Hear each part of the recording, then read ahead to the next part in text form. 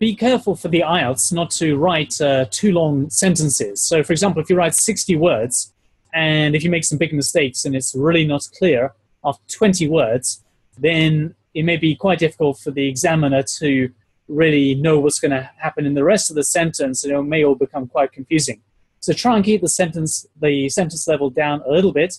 For example, 25 words or whatever. However, also try to be careful about too many very short sentences, or if possible, try and avoid those altogether. I generally recommend.